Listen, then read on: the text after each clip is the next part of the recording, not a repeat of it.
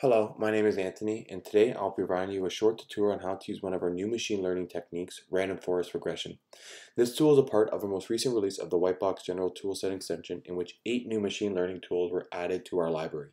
Each of the machine learning techniques, including the random forest regression tool, require a software license from Whitebox Geospatial to use. This tool performs a random forest regression using multiple predictor rasters and training data. It can be used to model the spatial distribution of continuous data, such as soil properties.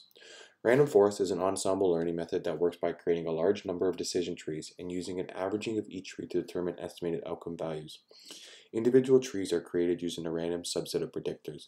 This ensemble approach overcomes the tendency of individual decision trees to overfit the training data.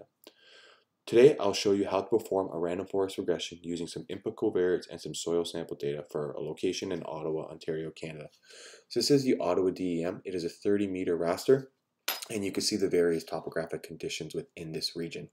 I've also gone ahead and extracted some topographic attributes which help us use to build the model, various types of curvature, ruggedness index, wetness index, northness, positive and negative openness, and also the multi-scale deviation from mean at various filtering windows, a local scale, a mesoscale, and a broad scale, and also the DEM. So now that we're familiar with the data, let's go ahead and launch the tool. The tool is located within the WhiteboxTools plugin from QGIS. If you do not have this plugin activated, you're going to want to through the plugins dropdown. But for those of you that do have the plugin activated, the quickest way to finding the tool is always searching for it. So let's go ahead and do that.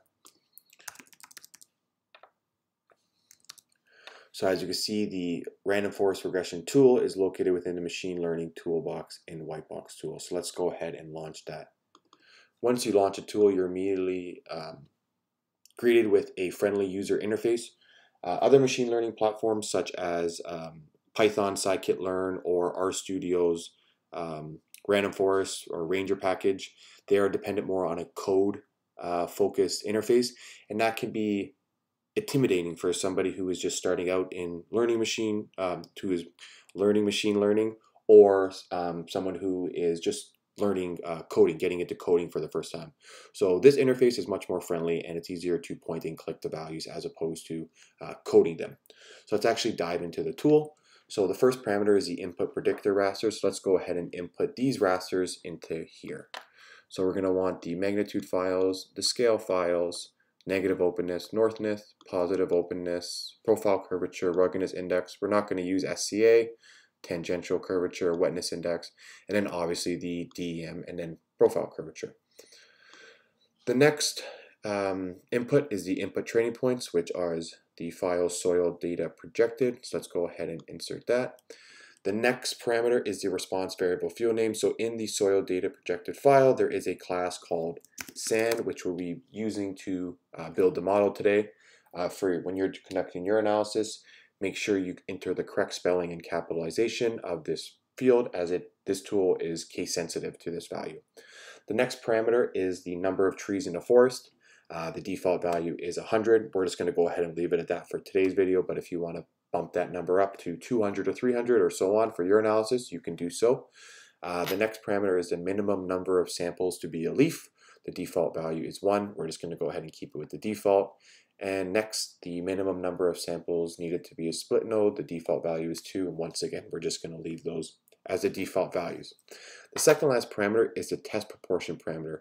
This is the split between the training and testing data set.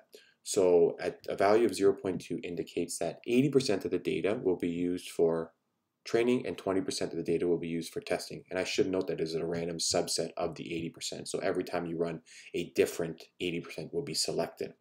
So we're going to go ahead and leave that as 0.2 for today, or 20%.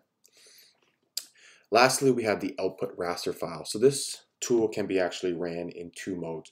So you can actually run the tool without writing an output raster file, or you can run it with when you want to write an output raster file. So I'm just going to mimic skipping the output for this. So when you run the tool without a raster,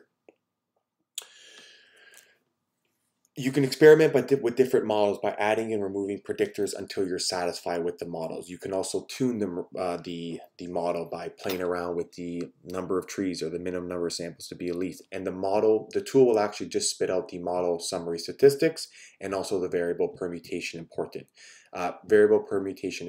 It won't actually write an output raster file. So it's just helpful when you're building the model, fine-tuning it, or you're applying the model to another data set, or for example. So I'm just going to go ahead and show you what I mean by that. So I'm actually going to run the tool right now with these parameters, and I'm going to skip writing an output raster file. So the tool will read the data,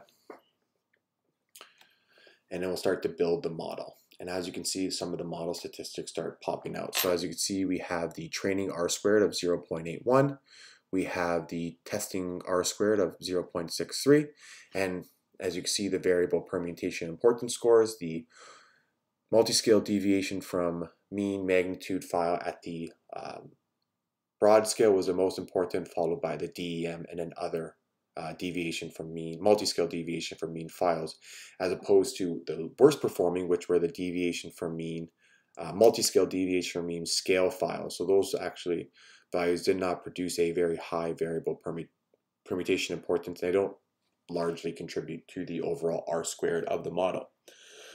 So then now let's actually go back to the parameter set, and let's actually experiment with maybe taking out the scale files, as they're not really that important. So let's actually remove those. And let's bump the trees up to 200. And now let's actually write an output raster file. So let's just call it test RF sand, because we're building this model to predict percent sand content. So by adding an output file name, and you run it a second time or potentially maybe a third time, you will use the model to create the actual spatial prediction. So when you run the tool without writing an output file, you're more focused on just fine-tuning the model as opposed to actually the output file. So now that we've fine-tuned the model to some sort of extent for this video, we actually want to actually test the spatial prediction now. So let's go ahead and run that. And I'm actually going to pause the video when the output file is being wrote. It takes some time to run. I just don't want it to add to the video duration. So I'm just going to go ahead and pause the video.